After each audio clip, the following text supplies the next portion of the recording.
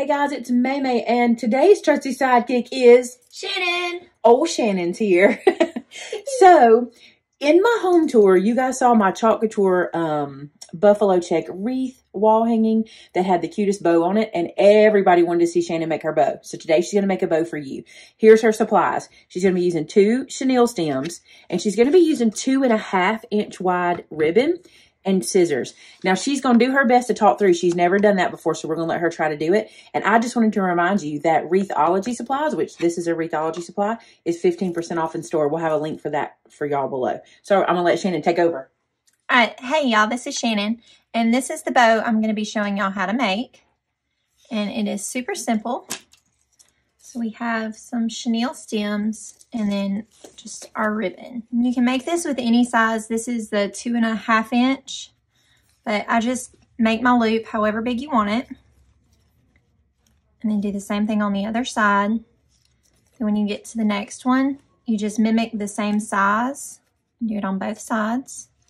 Then when you have your 2 loops, you can just kind of gather it together in the middle. Then use your chenille stem, wrap it around to the back. I'm going to get it tight, and then you can twist it over so you can see. And then I just tighten it down on that, and don't cut it yet. All right, after you twist your chenille stem down, then you take your tail and you will take it back over and go around the middle. Once you cover your middle, you can make it pretty when you're done. Take it back again to the back and lay it across your stems. And then use it to twist over. I like to, you can twist it back around to make your tail on one side. And then kind of measure the same length for your other side tail. Gather it up, and then I untwist and put it in with that one and tighten it all down, and you can flip it over and fluff your middle and separate your loops, and you can pull your tails down, go on and dovetail. And there you go.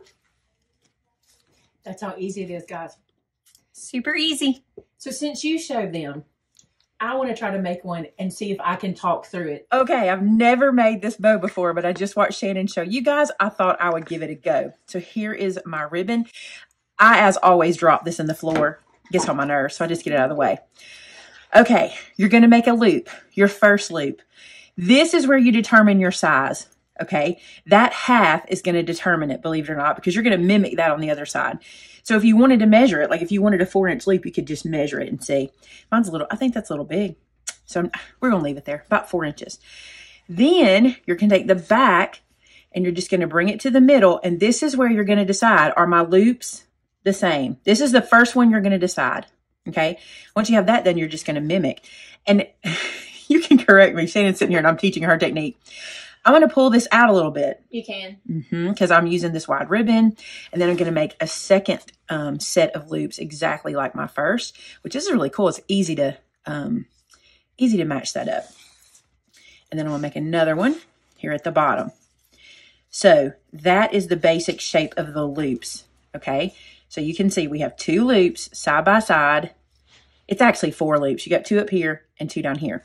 Now you do the scrunch. So I'm just going to scrunch in the middle. Did I do the scrunch right? You're doing it. Okay. I'm scrunching in the middle. You can have more than 4 loops, by the way. We did some that had more than 4 loops. A thinner ribbon works really good with more than 4. And this is chenille stem time. So take my chenille stem. I'm trying to do it from memory. I don't want you to help me. Now, I have watched you make a lot of these because she's made a bunch. All right, so to the back, and we're going to twist that in the back, just like so. Now, she did something earlier that she showed you. I'm going to do the tails different because I like your other technique for tails, and I'll show y'all. All right, so when you get to the back, this piece, if you're using a single-sided ribbon like I am, is going to be correct for you. You're not going to have to twist it or anything. You're just going to turn it out and then wrap it around. You won't have to do anything.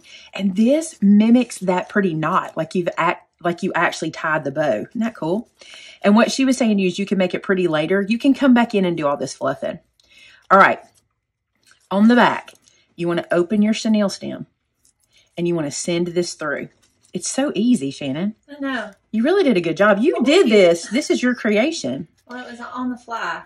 She wanted her bow to look that way, so she did it. All right, so I'm going to twist my chenille stem over that. I'm not going to stress too much. I'm just going to do a couple twists because I am going to use this again in just a second. Now, this is where I'm going to take a variation, and it's not really a variation. It's Shannon's technique as well, but I like this technique.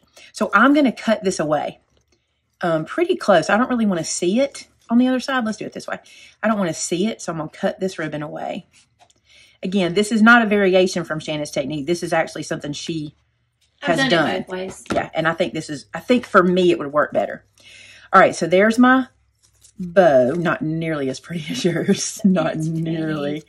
And she does a lot of fluffing, which is really pretty. She does a lot of this. Okay, now for tails. Here's how I'm going to get my tails. So I'm going to cut myself a piece that is the length I want my tails to be.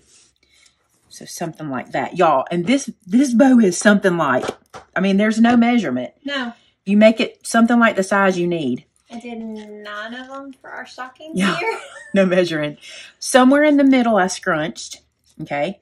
I'm going to come back to here, and I'm going to lay this with the pattern facing my bow, okay? And I'm just going to twist this in. This is the way I like the way she did her tails. So I'm just going to put this in and tighten this down just like so. All right, now remember, we're using wide ribbon, so I can then turn it out. Look at that bow, y'all. And this is my first time to do one. I've never made your style bow before, but you know what? You did a great job. I'm liking it. It's easy. Then I'm dovetailing. I like easy.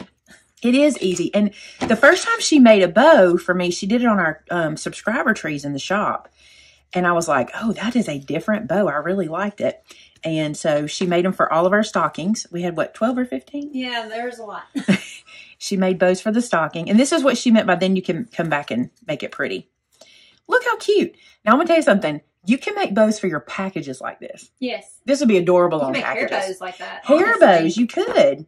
So I'll show you Shannon's and my attempt. My tails are too long. They need to be about right there. But there you go. So I wanted to show y'all.